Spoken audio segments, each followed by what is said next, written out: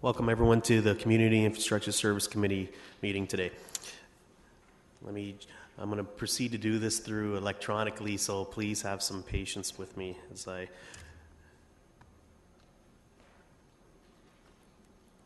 Okay. So we have no items of consent, so the first item up for discussion is item number 1, on-street parking regulation on Fisher Court. And Mr. Carmichael, you're here to present? Proceed. Yes, thank you through you, the chair, to the committee. We received a call from a local resident on Fisher Court a few months ago, concerned about the width of the roadway when traveling through the curve on this court, and asked that parking be prohibited on one side to allow for safer two-way traffic through that curve. As a result, staff followed up with a resident survey. We issued surveys to 11 residents, and we didn't survey everybody on the court, but we did survey the 11 residents that are in the area of the curve where we're proposing to prohibit the parking. From that survey, we received 3 responses, 2 in favor of the no parking prohibition, and 1 opposed, wanting to maintain 3-hour parking on both sides of the street through that curve. From that input and recognizing the potential safety concerns on this curve, as well as there's a bit of a grade going through this curve, that we present this report recommending the prohibition be put in place. Thank you, Mr. Carmichael. We do have some questions. Oh, sorry. Yeah, sorry. Please. Okay, sorry. Please forgive me. I forgot about that. We do have one delegation, and it's Heather Lang. Okay. She wants to speak on your behalf. Okay, Councillor Fernandez is speaking on your behalf. Councillor Fernandez, you have 5 minutes as any other delegation. Thank you. Yes, I just spoke to Ms. Lang, and she said she felt that she needed to come as a delegation. We're both on the same table with this. Myself and my husband went out and spoke to every single household except for 2, and the majority of people do not want this. And Ms. Lang lives at 33 Fisher Court, and she has never seen a problem with this issue. The original complaint came out of a problem that has occurred on the street with a couple of neighbors who are in disagreement, as well as a situation where one of the residents had a very ill mother. There was a number of visitors that were coming onto the street. The mother subsequently passed away, and so there was an awful lot of traffic during a short period of time. So walking on that street, even in icy conditions, there was really nobody who was saying, except for these 2 people who said that they wanted no parking on the street.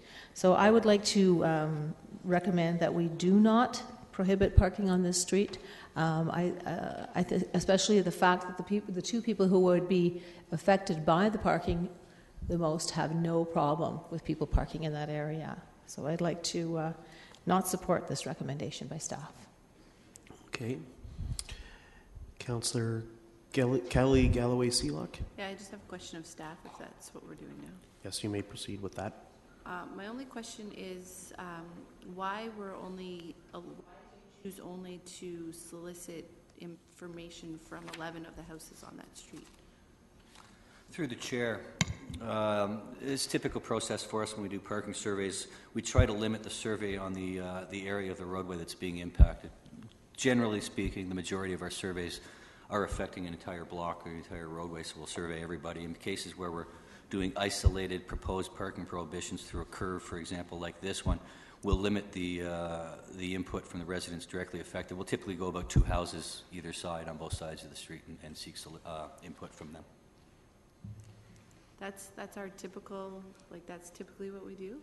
For isolated parking prohibitions like this, yes. I think that's something that potentially, this might be more of a comment, but something that we potentially need to look at, especially when you're dealing with a street of this nature where there's only, 20-some houses.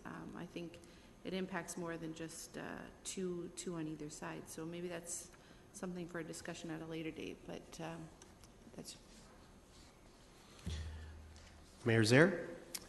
Thank you very much. Do we have the addresses of the 2 who were opposed? Yes, I do. Can we tell what they are? Address 14 and 18. 14 and 18. It'll be right at the very top of your, of the plan in the back of the report. Yes, okay, I see that. Thank you.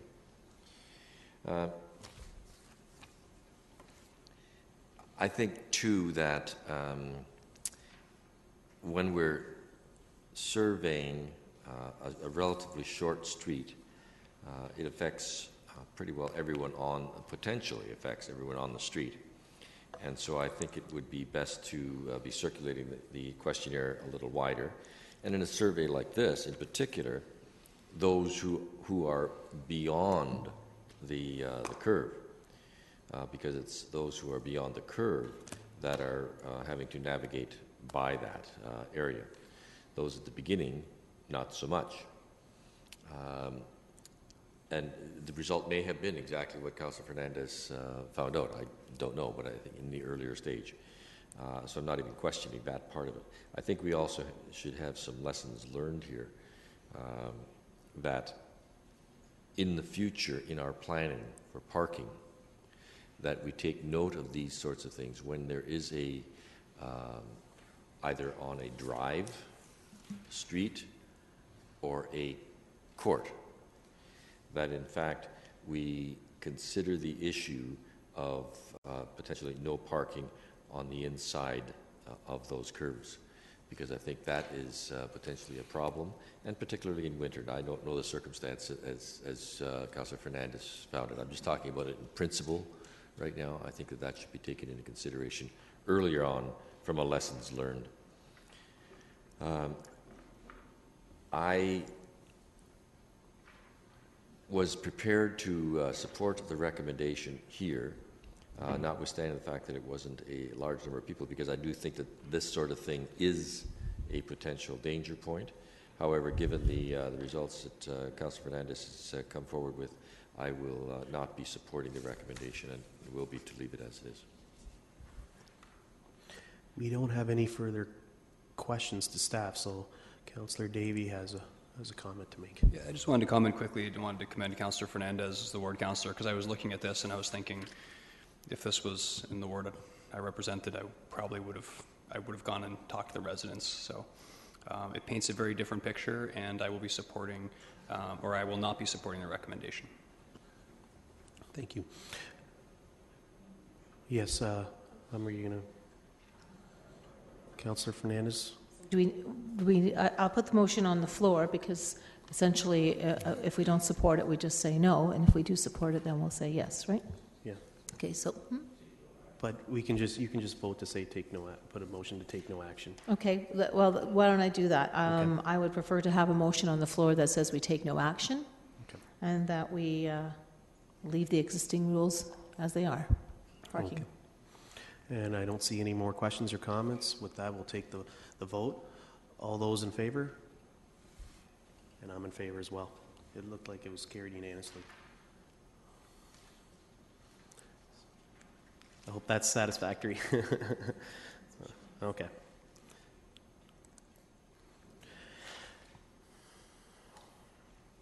So the next item up on the agenda is item number 2, Guelph Street traffic calming review.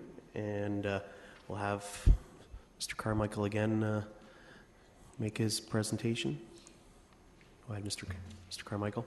Thank you. Through you, the chair, to the committee.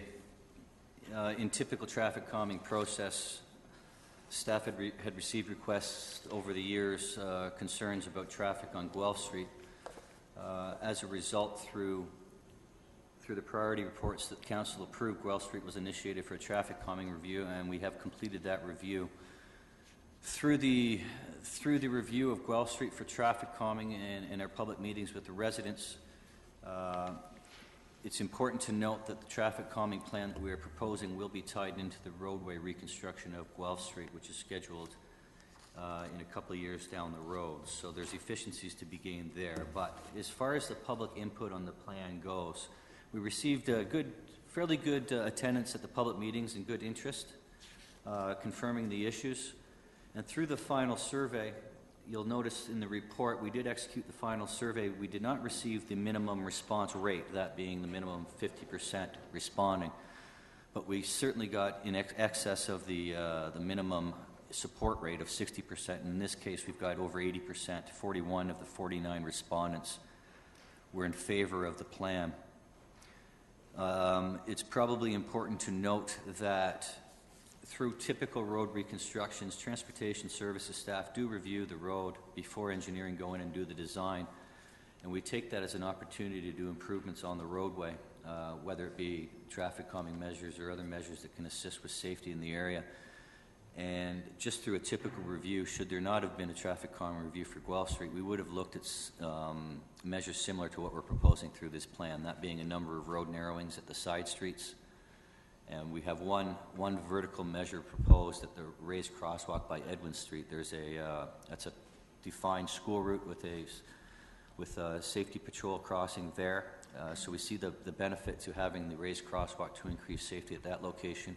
While the remainder of the roadway that's being reconstructed, we're proposing parking bays to be developed.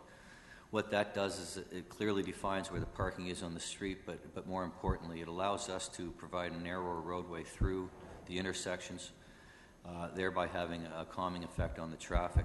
It's important that this is also important to note that this is also a key corridor for cycling, and we are proposing cycling lanes through, or cycling facilities through this corridor, with the potential of possibly adding sharrows through here, but we wanted to maintain the narrow widths to have the positive impact on vehicle speeds.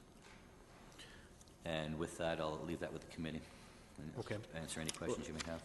Thanks, Mr. Carmichael. We do have a delegation here today, Chris and Tracy Bennett. Just wanted to remind the delegation you do have 5 minutes to plead your case. Thank you, Mr. Chair, and thank you, members of council, for hearing my thoughts, particularly to the newest and most calmest member. And thank you to the department for all the great work. I'm a beneficiary of the calming. We own the old number 2 fire station on Guelph Street, and the raceway that was Guelph Street is no longer. Our clients can now back out of the driveway safely, and we're certainly very supportive of all the good work that's been done on the calming review. But I did notice just lately, because I took more of an interest in the traffic in the area, I did notice one thing that I have some concern, and I just wanted to raise it as perhaps a thought or a consideration. And because our building is directly beside the walkway where the crosswalk exists today on Edwin and Guelph, 2 of my staff, their windows are adjacent to that walkway. And I was curious about the traffic count, and by no means is this a scientific study, but just over the last few weeks I asked them to count the traffic, the children that are walking by, and it's very low. Today, as an example, it was 0. No foot traffic on the path. And I've known the crossing guard for a while. He's a great fellow, and I've asked him what's happening there, and it seems like a lot of the children are using St. Leger as the main corridor. And then they're walking down Guelph, or shall I say eastward on Guelph, to get down to the crosswalk, and then they cut back up toward the school.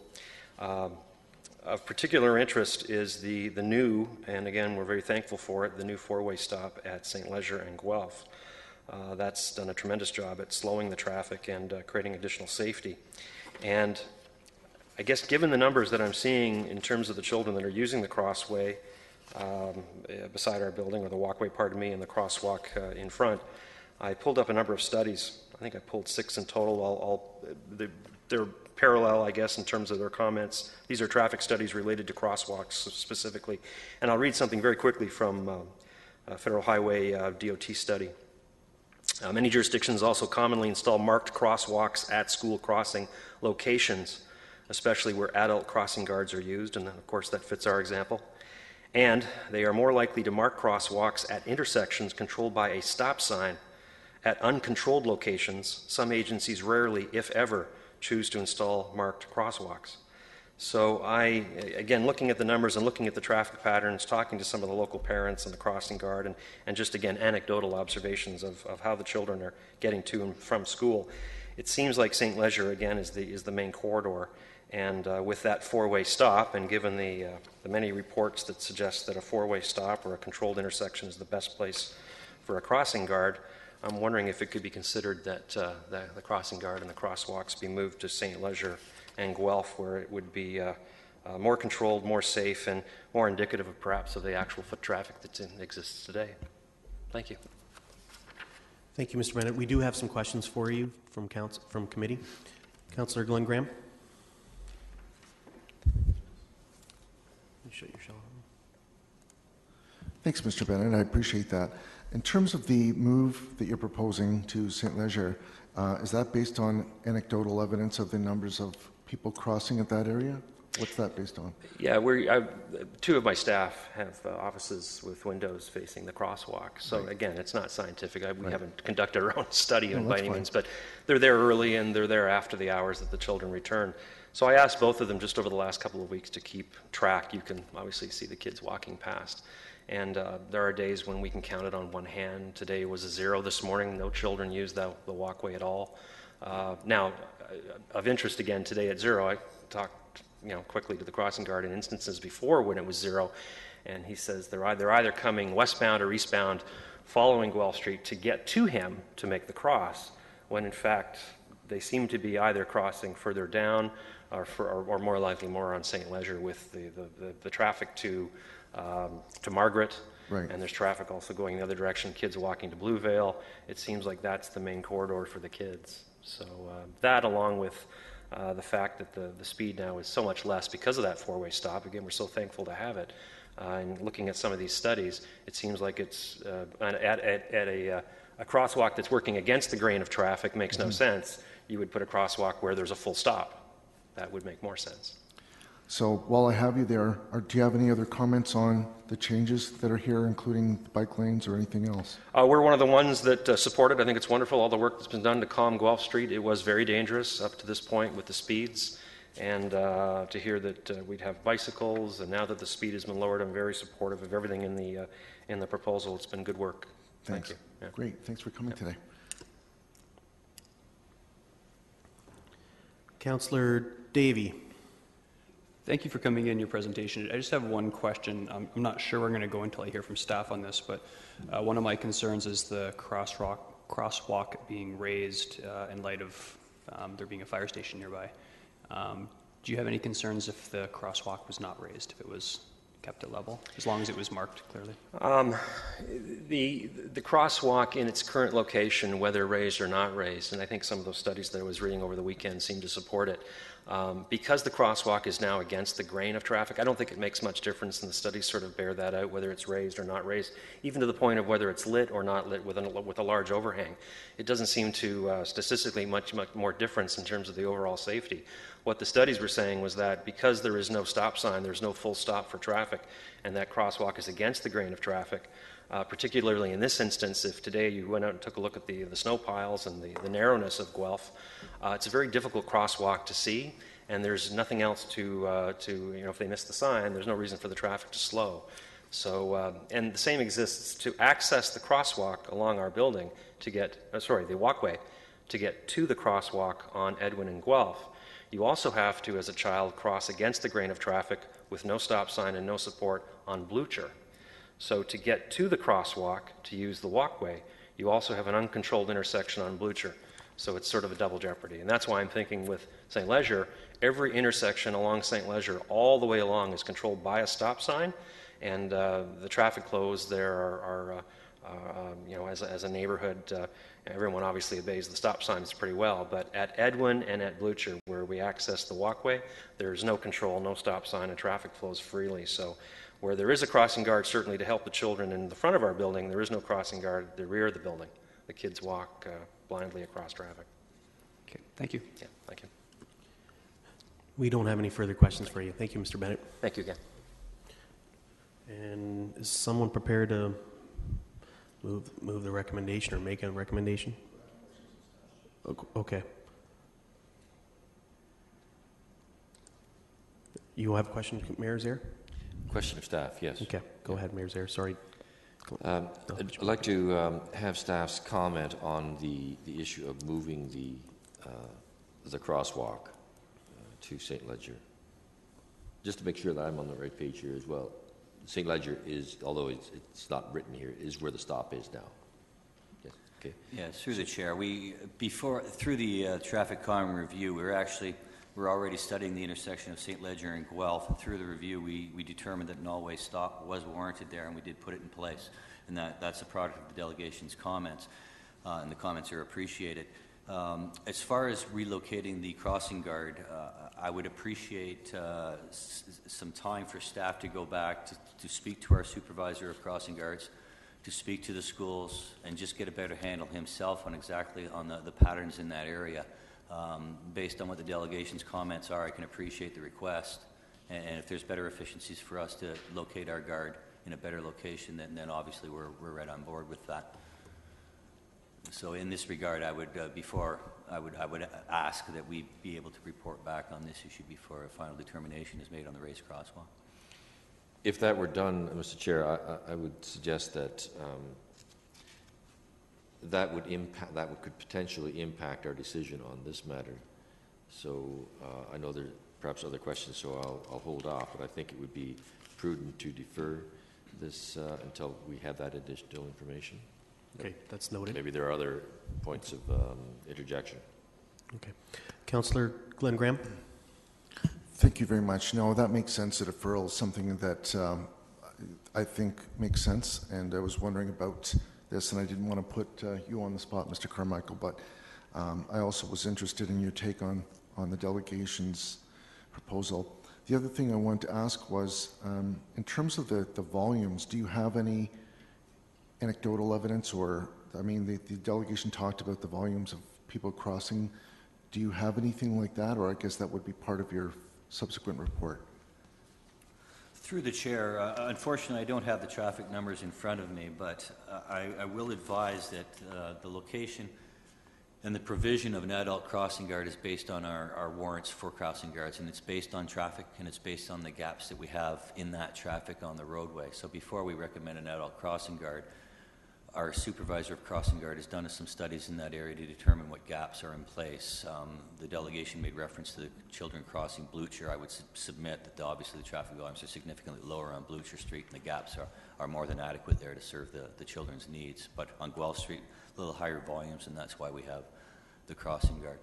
Placing them at the all-way stop at St. Leger, should that be what we end up doing due to the routing, would work just fine as well. So I'll just make a quick footnote to that, then I'll ask a couple more questions. There's a development, the Victoria Common development, that's going in, and it's 85% sold, and I think that's going to affect traffic patterns, so that's a consideration in favor of moving the crosswalk. Just briefly, in terms of the raised crosswalk issue, I see where Councillor Davis is going, and not only is it an expense, but it's a potential barrier for the emergency services, the fire department in particular. What's the rationale for doing that? Through the chair, through previous traffic calming reviews and isolated traffic reviews, we have determined and noted the extreme benefit of raised crosswalks in school zones areas or in school routing areas. We've installed a number of them around the city with great success. We get positive feedback on them, positive feedback from the crossing guards working at them, and as well from the students that are crossing them. So the benefit of them is that it narrows the roadway, which in itself is a bit of a traffic calming impact, but also the raised feature of the crosswalk itself. Effectively, it's the same design as our speed table or speed hump, and forces traffic to get down to 30 or 40 kilometers per hour while going over them. So those two calming effects of the measure allow traffic or force traffic to behave a lot better in the areas where we have the students crossings going on. So this would be the only vertical deflection, is that right, along this road? Through the chair, that's the only vertical measure we have proposed through this. I would suggest that if we do end up through our studies relocating the crossing to St. Leger Street, that we would remove the recommendation for a raised crosswalk at this location. Okay, so that's good to know. And the bike lanes, are they all the way through? Or, I know you're talking about Sherrill's at the narrower section, but would the bike lanes be consistent all the way through the road? Currently, our plan is to implement Sherrill's through the entire corridor on this street. Okay. It's a bit of a double-edged sword in that if we were to put the bike lanes on road, which we looked at, we effectively have to widen the road that extra 3 meters. So we end up with a 10-meter road instead of a 7-meter road. That would have impact on residents' front yards, Obviously, all our work is still done within our right-of-way, but some of their boulevards might be shortened. But more importantly, the wider carriageway itself, despite the markings on the road, would still lead to higher speeds as well. In talking with our Transportation Demand Management Coordinator, we're quite comfortable with the idea of Cheryl's going in through this corridor, keeping in mind that the ones on King seem to be working well. We'll be doing further studies on those, and these won't be in until the reconstruction is conducted in a couple of years. Thank you. And just briefly, when is this coming back before us with a further report? When did you think it could? In the spring, or? Bear with me. Through the chair, I would recommend if we could come back to, we do have March break in the middle of this. We'd probably be challenged to hit the March 31st meeting. If committee feels that's important, we could meet that, but I would probably recommend the following committee after that. I think it's important to get this right, so I would support that, whatever date you're comfortable with after the March break. Thanks very much. Councillor Davey? Thank you. So has the deferral been moved? No. Okay. Not yet. I just wanted to offer a quick comment, as if it is, as I anticipated, will be deferred. Yeah, just wanted to comment to staff that when they're comparing the crosswalk locations, I would be looking to not have it raised at either location when this does come back, just to take that into consideration, because this, not only is it's actually a primary response route, so I think it's that more important that we be at level for the entire route. Mayor Zaire. Okay, I would concur with the last statements about the raising, given the proximity to the fire station. So I would move that this item be deferred until the April 7th CIS committee. Okay. Do we have any questions on the deferral? No questions. With all that, we'll take a vote. All those in favor of the opposed? Motion is carried.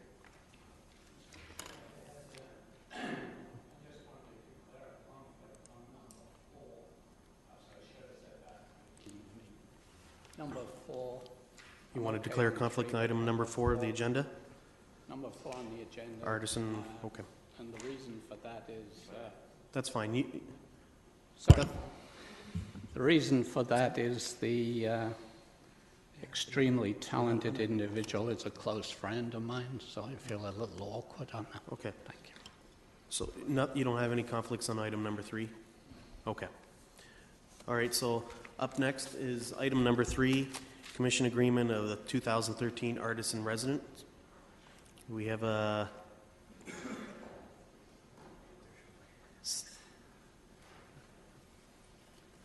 I know, just 2 houses.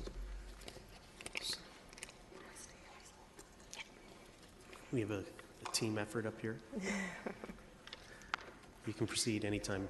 Thank you. And thank you, Chair, and to the members of Council. I'm very pleased to be here today to provide a recommendation regarding the commissioning and installation of an artwork by the 2013 City of Kitchener Artist-in-Residence, Susan Coolin, who's here with me today, as put forth by the Arts and Culture Advisory Committee as well as the Public Art Working Group. Susan's going to provide a little bit of an overview of her commission proposal, but I thought I'd just hit on some of the highlights from the report that you have in front of you. Since the Artist-in-Residence Artist-in-Residence program inception in 1995, Artist-in-Residence have developed a commission proposal as the culmination of their year-long work as their residency, both creatively and with the community. The commissions are $5,000 in value and are funded through the Public Arts Trust Fund, which was established by the Lions Club of Kitchener. Susan's commission builds on her project, the Literati Project, which she'll talk about a little bit further, by working with community centers and neighborhood associations to develop an installation for the Forest Heights Community Center. I thought I would just also touch on briefly the strategic alignment with the City of Kitchener's corporate plan, and primarily the Artist-in-Residence program in the commission it contributes to quality of life by exploring and reflecting community identity, contributes positively to development by creating a creative place where creative people want to live and be, and then also contributing to a dynamic downtown. And this, I think, is really interesting because while the Artists in Residence has gallery exhibitions in the City Hall galleries, they also do a lot of work in the community outside of the downtown, creating a really interesting connection between what happens in our downtown and what happens elsewhere in our community. So in summary, the recommendation before you is that the commissioning and installation of an artwork by the city's 2013 Artist in Residence Susan Coolin be approved, and that further that the Mayor and Council be authorized to execute the Artist in Residence 2013 commission agreement with Susan Coolin. So I thought I'd let Susan just talk a little bit briefly about her commission. Welcome, Susan. Thanks. It's nice to be here and to introduce myself as your 2013 Artist in Residence, and I've had a fabulous year. Before I start, I just want to say that the Arts and Culture Department and Communications have been absolutely fabulous. It's been a fabulous experience. So my project for the year was the Literarty Project, and this was a project that I proposed, and it was thematically organized around litter collections, which I picked up off the streets of Kitchener, including 50 Ways to Leave Your Litter, which was a display of 2,500 pieces of litter, so it was very proactive. I've cleaned up the streets while I've worked.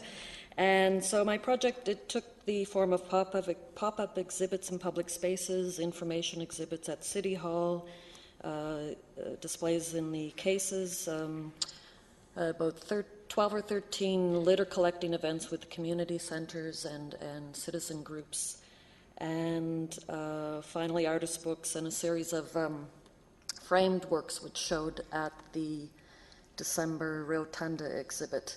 And that's a series of 12 large works and 4 small works that are sort of a graphic culmination of all the materials that I gathered and worked with.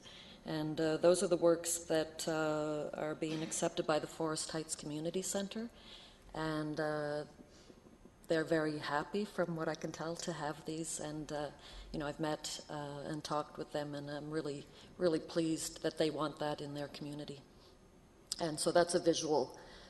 We've talked about the placement, where they'll go, and that's a sort of an accordion style presentation that more about how it's going to hang, but those works will be there in the center. And I'm also looking forward to kind of adding some extra incentives for them to introduce my project into possible art projects they might do, and that's, a really lovely thing. This is my first public participation event like this. I usually work very solitary, and so it's really gratifying to have participated in this, to work with the city, and to have spoken to so many people in this city throughout the year. And so thank you. Thanks for this terrific opportunity.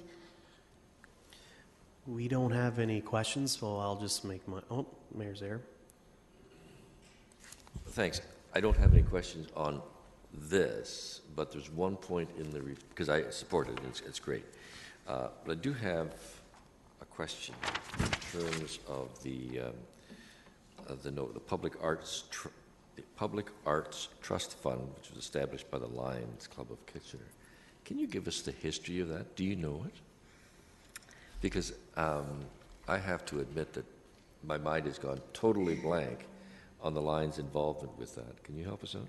Through the chair, I will, from my understanding, the Lions Club provided funds for a trust to support public art at City Hall, and the first piece that resulted in that was Horsepower, which is the large piece facing Duke Street.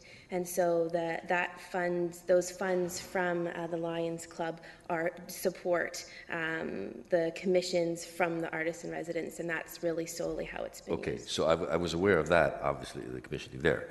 But this is the funds that are still remaining in that fund. Is that correct? Through the chair, that's correct. Okay. That's tying it into that then brings back my memory. Thank you very much. We have another... Okay, Councillor Galloway, Seelak, please. No, I don't have any questions, wanna but I move it? saw there was nobody else in the queue, so I'm You're- prepared to move the recommendation from staff. Okay. I just wanted to make my one quick comment and just, oh, Councillor, go ahead. Sorry, I just wanted to make a quick Yeah, comment. go ahead. It's amazing what you've done, Susan, with your $5,000 and your inspiration. And I think you're a great eco-warrior in a sense. You're basically modeling a behavior that we're always talking about, and a philosophy of way of looking at the world.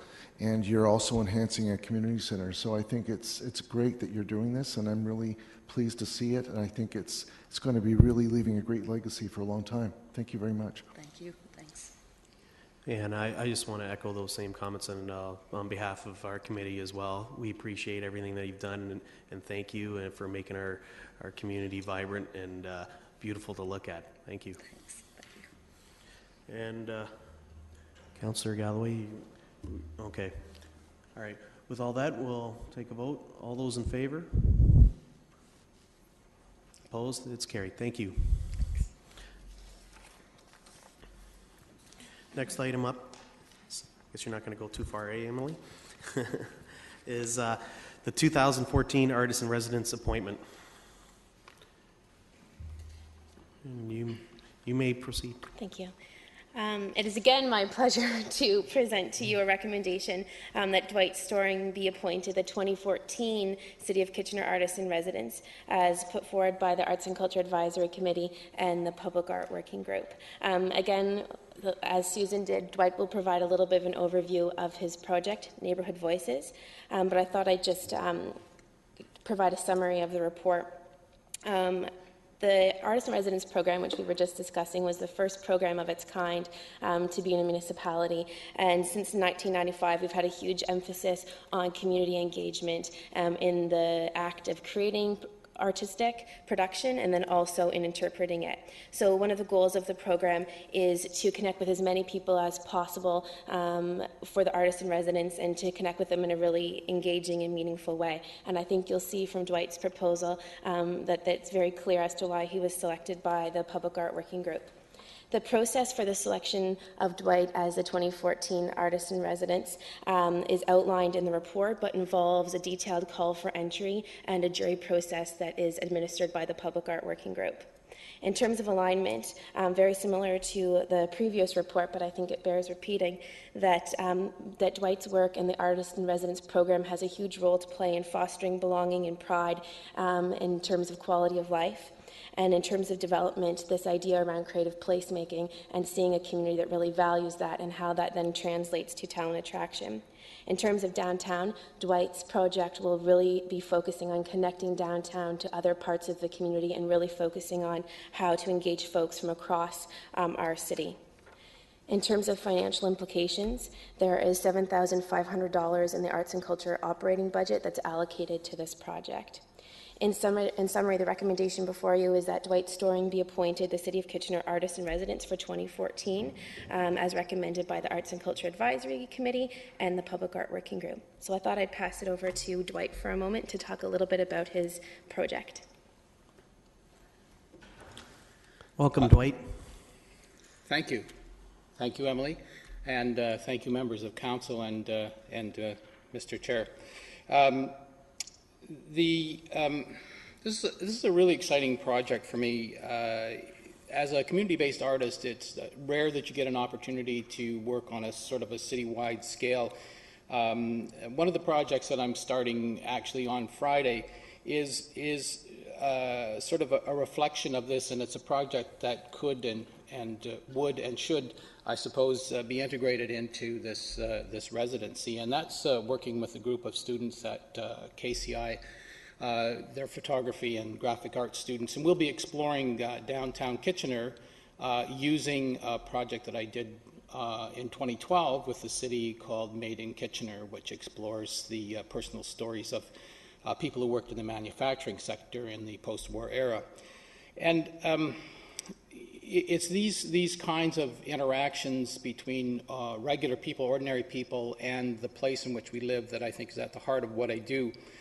I think there's quite a few details in your information packages about what the project entails, but in a nutshell, throughout 2014, I'll be working with the community centers throughout the city, the 14 community centers. Nice synergy between 2014 and 14.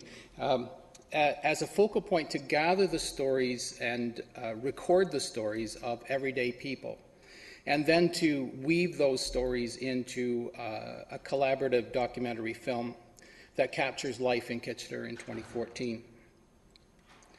I think meeting these everyday people is really the most exciting piece of this project for me. I've lived in Kitchener longer than any place else in the world. I've been here about 30 years, and I realized as I was putting this proposal together just how much a part of my mind and what a close place in my heart the city actually has. And so going out and connecting with those people and actually creating something that records this kind of moment in time is something that I think is going to be very fulfilling for me. And I hope fulfilling for the people that I work with. The second thing that I think is really exciting and I think is unique to Kitchener is the artistic opportunity that exists in this community to connect with the technology sector. And as a starting point for that, I'm going to be working at the Felt Lab in St. Jacobs, and that's with the Research Entrepreneurs Accelerating Prosperity. You may know it as REAP. And that will be using local technologies to actually create a different way in which to view the outcome of this. So this way would be perhaps interactive. People would be able to actually control aspects of this and see what they're seeing. And so I would invite you as representatives of the people, if you have opportunities where these interactions could be shown in your ward, I would welcome the opportunity to do that going forward. So in summary, I am looking forward to a very interesting year of exploring the place where I live. Thank you. Thanks, Dwight. We do have some questions or comments. We'll take those as well. Councillor Fernandez. Thank you. You really you caught my attention when I was reading the report about storytelling and talking to people about where they live. I think that's really such an important. The perfect example was just previous to this when I talked to the people about the parking issue on the little court. And we always go out before an election. We talk to everybody, but this was an opportunity to engage people. And I really like the idea that you're going to be engaging people about the city and the place that they live and what do they love about it. So a couple of questions. How will you gather these people? And you said something about community centers, but you were also talking about another location. So, okay, there are two ways in which I will be engaging with people. First of all, I'm planning to hold 3 story gathering sessions. The locations haven't been decided yet. There'll be 3 locations in the city in which people will be invited to come and contribute their story to the project. And usually that's a kind of a workshop environment in which people explore their neighborhood through mapping, through speaking about their experiences in the neighborhood, talking about favorite places, favorite people who make the best lasagna, that kind of thing. The other way in which I'll be engaging with people will be more in a traditional documentary filmmaking style, where I'll be actually going out to the community centers and seeking out people who are willing to be interviewed and be a part of the video project. And those people, I'm thinking that those people will be the people who will be sort of celebrating their life in some way. It might be the first day of school, it might be a birth, it might be a birthday. We'll be actually seeking these people out and gathering their stories in a more traditional mediated method. Okay, that sounds really interesting. So I'd like to invite you to Ward 4's Community Centre if you're interested. Kind of knew that was coming, I bet, because we only have one community centre in a very large ward. So certainly, I'd love it if we could interact and discuss about that. The other thing too that will you be looking at certain segments of the community, or you're really just random and hopes that you'll be able to get a real cross section? Actually, I'm hoping that I will be able to depend on the community centers to help me understand the character of each area that they serve. And I know a number of the community centers have maybe more than one neighborhood. Like, for example, the downtown community center serves a different neighborhoods. But understanding the character of these neighborhoods, I think, is one of the things that I hope that the community centers will be able to help me with. I think an overarching framework will be that idea of the cycle of life, and so I'll be looking for the character of the neighborhood and then finding ways to integrate that into a larger narrative framework. It sounds like a very interesting project, and I love the idea about engaging people, because quite often people don't always want to tell you their story, but once you ask those questions, those prodding questions, all of a sudden you get this flood of a story. So I look forward to seeing you at the Doon Community Pioneer Park Centre, if that's your wish. Absolutely, I will. My intention is to visit every community centre. Okay, thank you. Councillor Galloway-Seelock. Yeah, no, I'm just prepared to move the recommendation. Okay. Councillor Glenn Graham. Thank you very much. And I'm really pleased, Dwight, that you're here, and it sounds like an exciting project. And I just wondered, I hate to ruin the symmetry of your 14 and 14, but wondering if you considered the Kitchener Market as another opportunity for storytelling. There's both an upstairs and a downstairs area, and there's some really fascinating characters and stories there. Well, absolutely. I'm not shutting out any locations. Right now, I have some other ideas in mind. I think, as I say, the community centers are kind of a focal point or a starting point, but definitely the market is one of the places that's rich in history and stories, so I'll be visiting. Excellent. And Emily, if you could just let us know when these story sessions are, I think there's a lot of interest here. Thank you very much, Dwight. Thank you. I want to make a quick comment before we move the recommendation or vote on the recommendation. I just want to say I'm very excited for your project, Dwight. I think we met a few times at some of the film organizations, and I think this is a great avenue to tie in the entire community and to showcase some of the talent that we have in this community, in particular with film. So I think it's a great endeavor, and I especially I think I've mentioned this a few times in our economic development meetings, that we don't tell enough good stories about our community, and a good way to tell about our stories is through film. And I'm glad you're here, and on a personal level, if you need any help with your project, I'd love to help you on that. And with that, we'll take a vote. All those in favor? Opposed? Thank you. We look forward to seeing your work. Thank you. And I think that is the last item on the agenda. We do have an information item. Councillor Fernandez.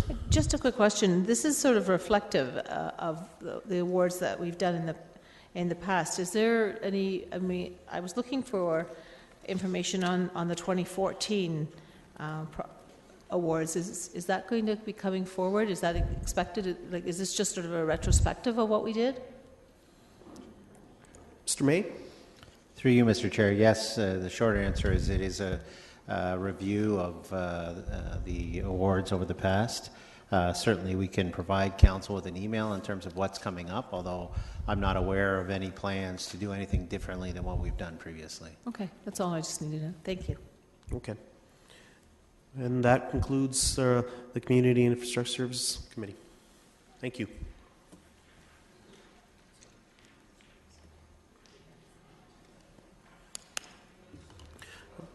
What's